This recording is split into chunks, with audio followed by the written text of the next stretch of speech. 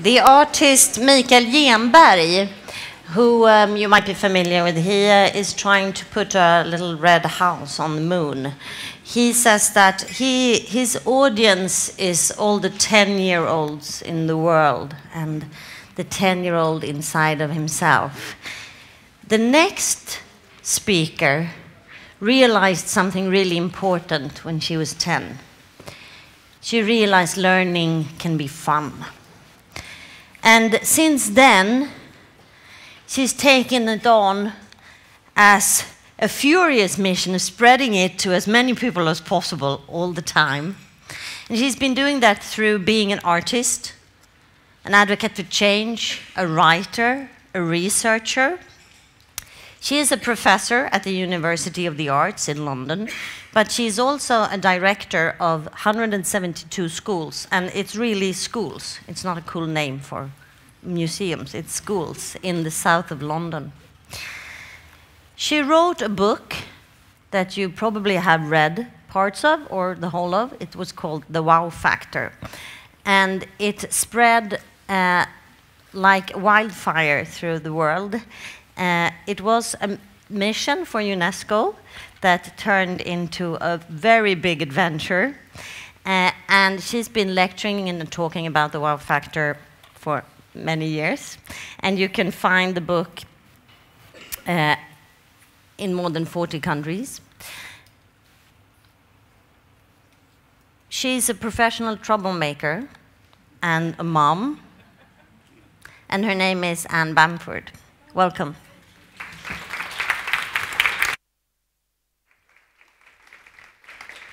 It's lovely to be here, and I wanted to start by saying, don't worry if people come to the museum and don't learn, because people come to schools all the time and don't learn, and so they're actually paid for learning and don't achieve it. So I guess I'm just saying go sort of steady on yourself. And there's actually research to show that, because I conducted a large European study.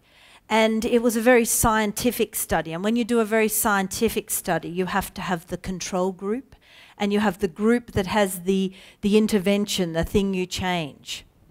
And so we had to pre-test, and we had to post-test to see exactly what had changed. And within the school system, within all the 11 countries where we did the research, within all the children we worked with, within all the teachers we worked with, we found that when we post-tested the children, so we tested them after the period of 3 months of concentrated learning in their school, they knew less than when they began. Now actually, I think that's at the heart of learning, to know less than when you began.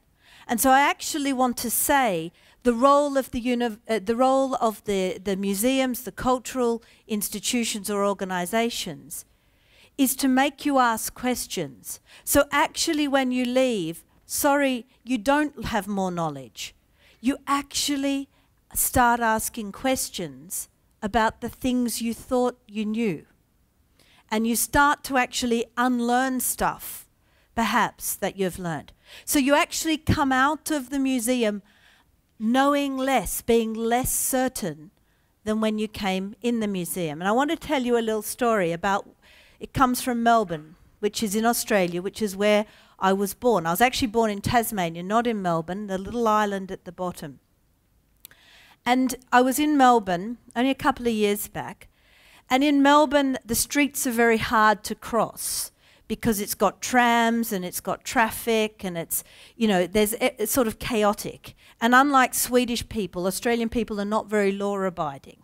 And so nobody waits till the crossing can be safe. You try and sort of take the risk, right? And there was a mother and her child. The child was about 6, and they were going to cross the road. But in the middle of the road, some bright person has put a big sculpture, okay? Just to add to the chaos is this great big sculpture. And the sculpture is a modernist sculpture. Don't even know who did it. I can't remember. But it's a modernist sculpture, and it's big, and it's all sort of bits of broken metal. And the little child said, "What's that?" And the mother said, I don't know. She was concentrating on crossing the road. And the child persisted. Mum, what's that thing in the middle of the road? And then the mother, sort of in desperation, said, that's art. Huh? What's it there for? Said the little boy. And the mother said, so little boys ask stupid questions. Now, actually, she's right. She's right. It's there to make us ask questions. It's not there to give us learning. It's not there to give us answers. So how does the learning department within a cultural institution, or the people that have to make it, ask questions? How does your organization ask questions? Now, I think the first question we have to look at is, what is the ideal space for asking questions?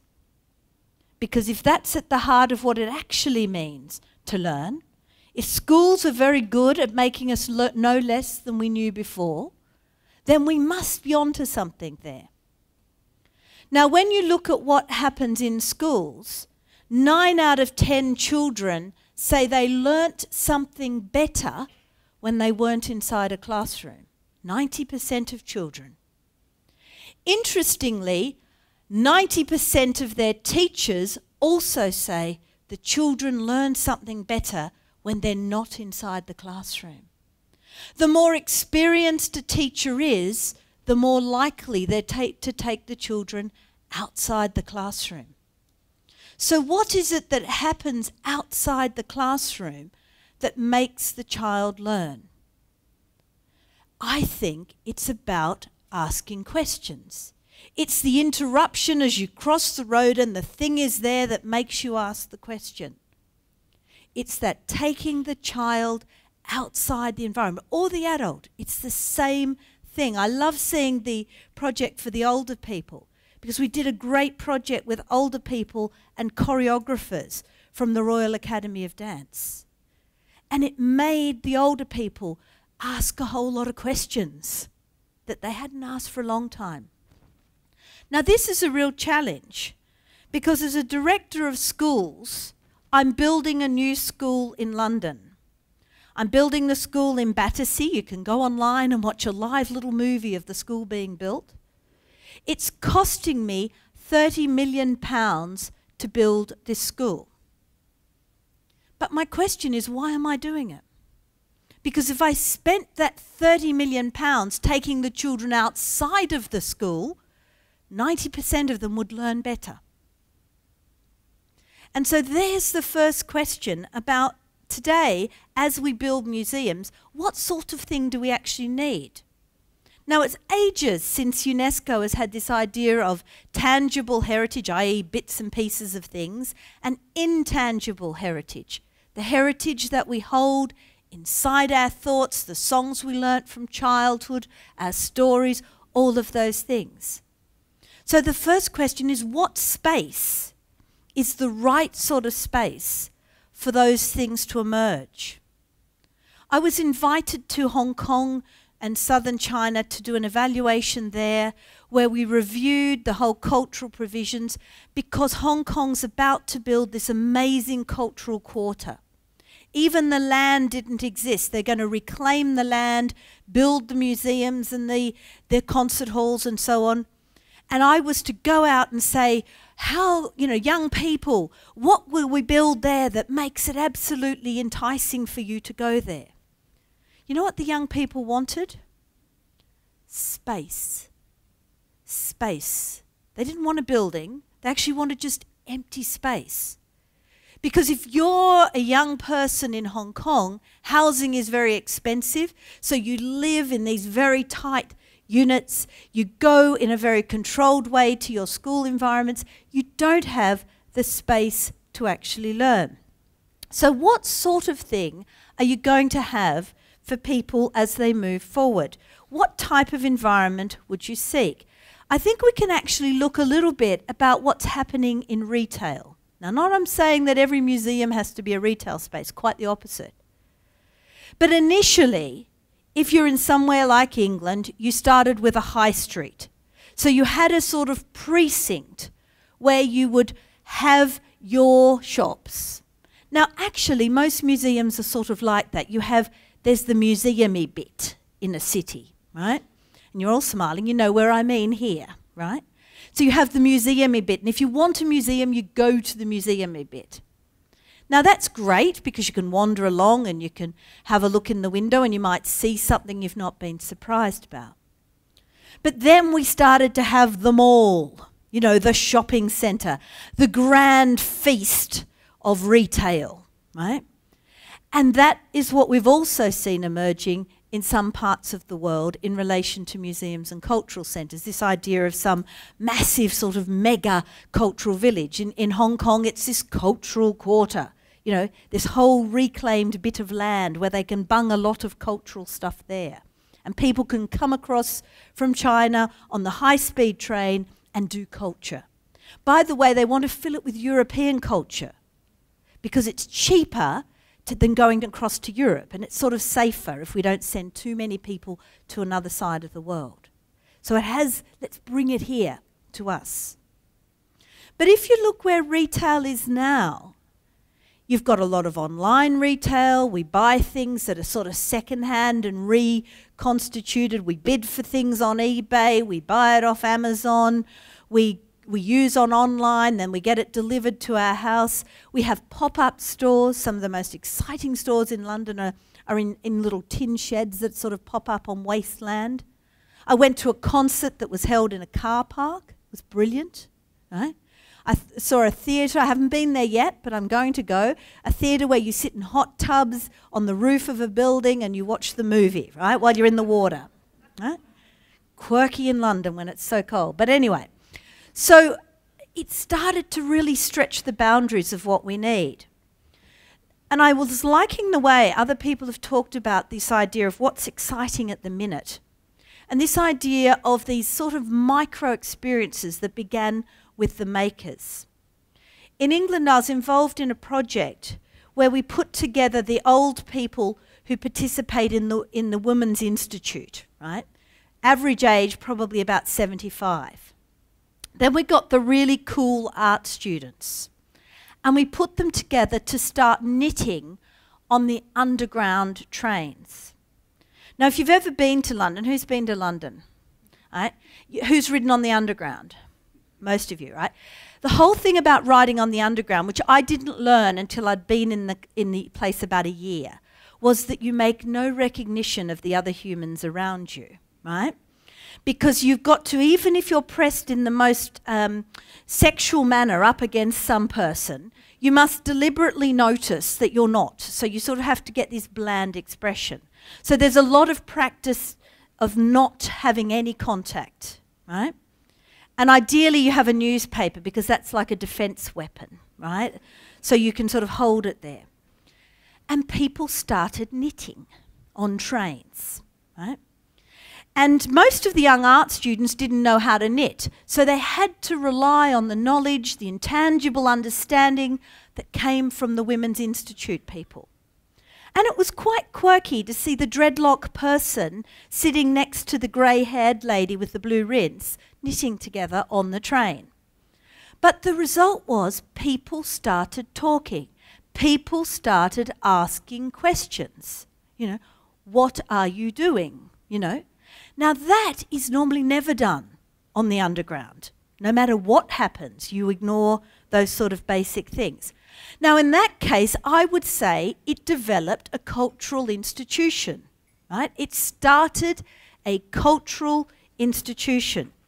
So often it's happening at a very local level. Now I'd argue there are two sides to this. There's participation and relevance, right? And you can see them almost as like a cross like this. I sometimes put it as a slide. I don't want to use a slide today, right? You get activities where there's really high participation, but it's not at all relevant. Now, I can force people in schools or in society, you must go to the museum. And when I do that, if I force them, usually what they say is, but my feet hurt, it was tiring, I didn't really enjoy it. And so you've got high participation but low relevance.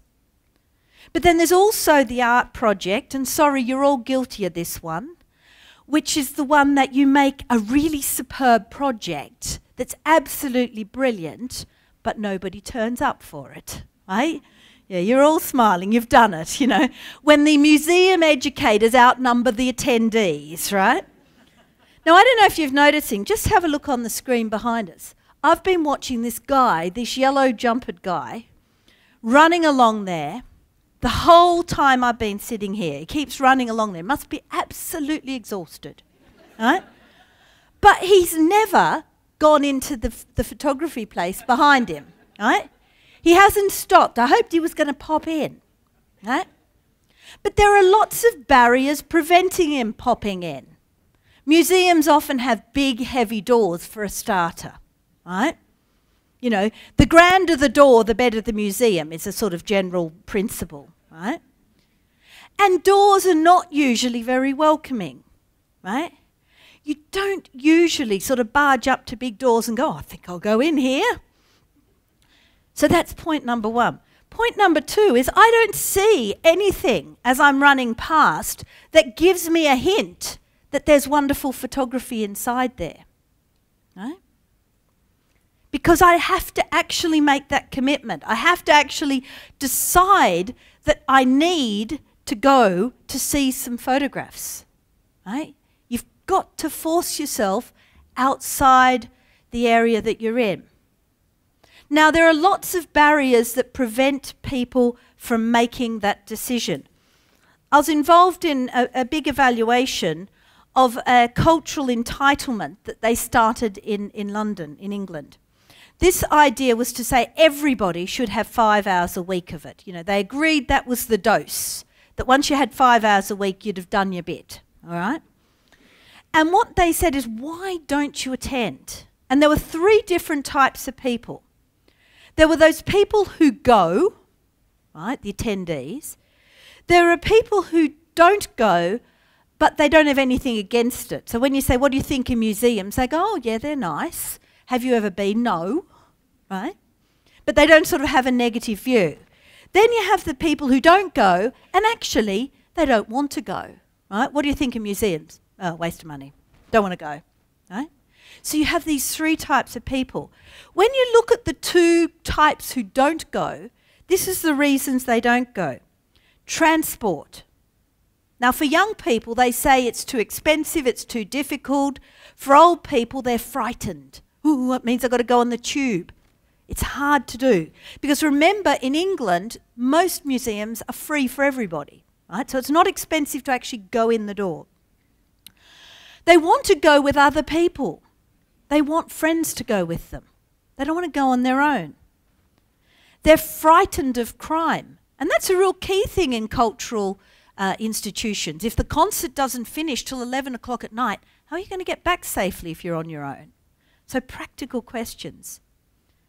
Also, the definition of whether it's a learning place or not was very interesting. Because for posh middle-class people, they said that museums are part of education. For not posh, not middle-class people, they said museums were part of entertainment. Now, when you compare culture to other education, i.e. school or university or college, then the museum actually looks quite good.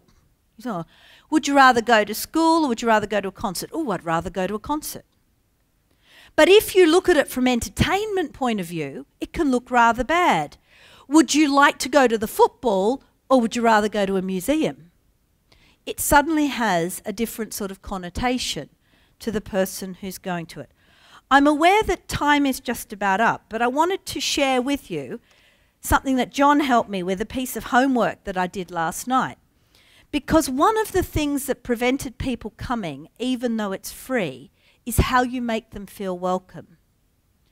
And we were talking about the cafeterias, the restaurant, the cafe that's always within the museum space or in the cultural institution space. By and large, in most places, it's not very friendly to the average member of the public. The food is expensive, it's weird, isn't it? You know, like this is where you'll get the beetroot chutney and all these sort of things, isn't it? Right? You're with me now. You're thinking, you know, it's all couscous and beetroot on everything, right? So when you take your kids into that place, the place itself doesn't welcome. And I threw out the challenge. Can you think of any museums where the caterers for the museum are McDonald's? I don't actually like McDonald's, right? So don't worry. But I'm just thinking about accessibility. The National Trust in England was seen to be very unfriendly to children. And it introduced this idea that for £3.95, a child can get a paper bag and fill it with whatever food they want. There's like a little selection of food, and it's cheap, good food for a child. Suddenly, people are bringing children in, right? So the McDonald's challenge, and thank you, John. Where's John? I can't see. Thanks, John, for this. This is museums, cultural institutions with McDonald's restaurants. Give a cheer for the Californian Science Center. The Smithsonian Airspace Museum.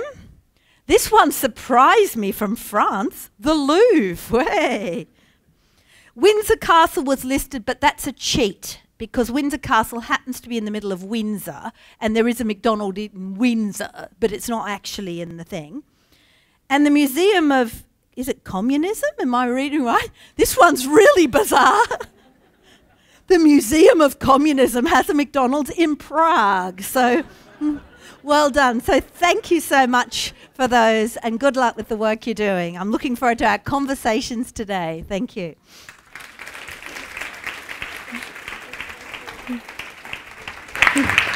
Thank you. Thank you so much, Anne. I'm still at this.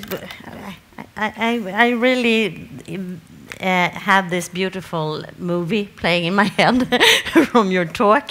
And I'm thinking about the empty space that the young people in Hong Kong wanted. And also the spaces that you claim when you do your knitting project. I want to ask you a question about competence here.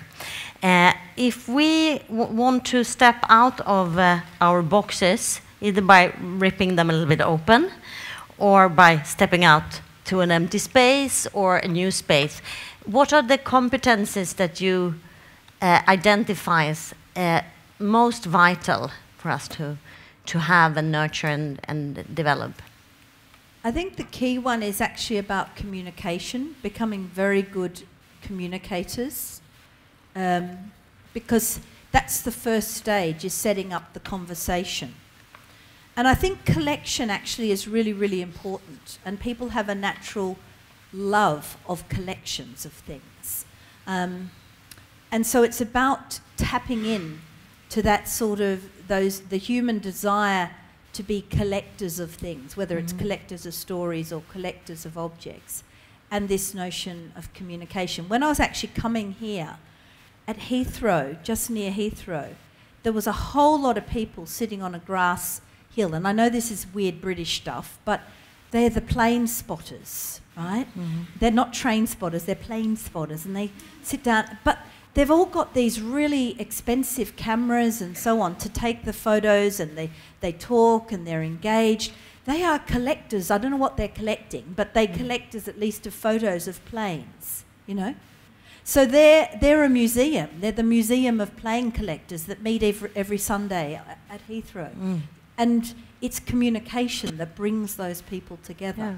And it's sharing that collection, the thing that they all love.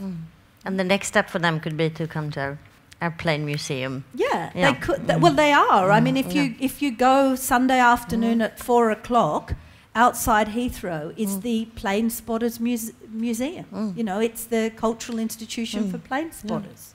You know? Just one more question about this. Wouldn't recommend you go on your own, though, unless you take a thermos. Yeah.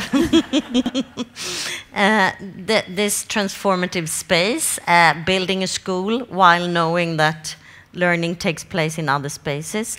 How do you envision, if you have how do you envision that? Where are we going with these houses and buildings that contain so much of our symbols for knowledge now? And where do you see that going? I think it's really tricky because we seem to need to build the building, even when there's no logic to building the building. But as I say, I'm still paying £30 million for a school building when the children live across the river or go to school across the river from all of this amazing cultural stuff they could use. But we're still very attached to the sense of the solidness of a building. We still want to spend a lot of money on these buildings. So, and I'm in the same situation, so I don't really have an answer to that one. I think it's a question to ask. Why do we still want to build those buildings? Why do I still want to build the building? I don't know. I haven't got the answer. The building is being built. Yeah, but it's okay. We can do it after lunch. Don't have the answer. Thank you. Thanks so much. Thank you. Thank you, Anne.